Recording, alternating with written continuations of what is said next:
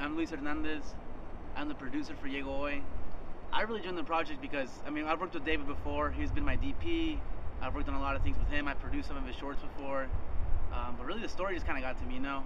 For me, really, what I like to do in like storytelling is to show like real things and kind of represent stories that aren't really shown in other like platforms or in the regular media, and kind of give those people a new light. And this is exactly what this movie's doing. And that's kind of what I do in my own things. I just take a lot of things from real life. That's kind of what I find like most important. I graduated college.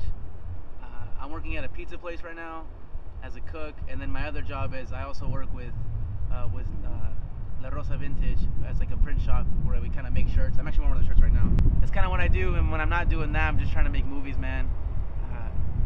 Especially right now, it's just kind of hard, you know, with working all the time, but you know, balancing work and you know your love for film. But it's definitely something we're trying to do, and we're trying to get there.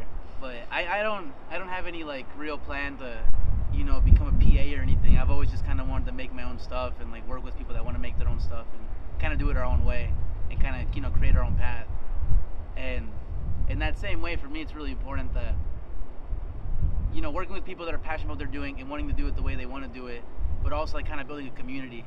And like here in Little Rock, for me, that's really important. I want to build like a really strong like film like world here, you know, where people are making movies here instead of going out of state and stuff. And I think that's a really good opportunity with Llego Hoy right now, is that we get this thing started, man. It can get the ball rolling, and hopefully it can inspire more people to do the same.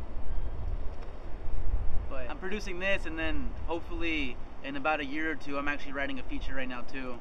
And you know, everything we learned from this campaign is just going to be applicable to the next thing, and we're just going to get better and better. And hopefully within the next 2 years, I can make my own feature here in Little Rock as well. But you know, make sure to support us. Like, we're just trying to build something here. We're all passionate about what we do. We all love what we do, and yeah, just, you know, get some shirts or whatever.